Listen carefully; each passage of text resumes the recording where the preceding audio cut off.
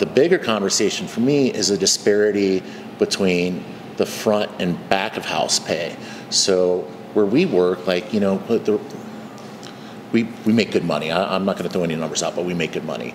But, you know, all of our back of house guys, like, it's $15 to $18 an hour, and I could not do my job without what they're doing in the back of house.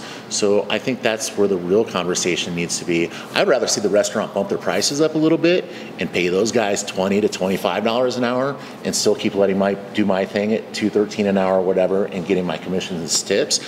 Just so those guys, I mean, any restaurant or kitchen you're in, the people that are cooking your food and the people that are washing the dishes are working 10 times harder than what you're doing in the front of the house, like talking to your guests and selling or, you know, building rapport. So I think that's the real issue that we need to look at in the restaurant industry, is making sure that the playing field is a little bit more equal for everybody.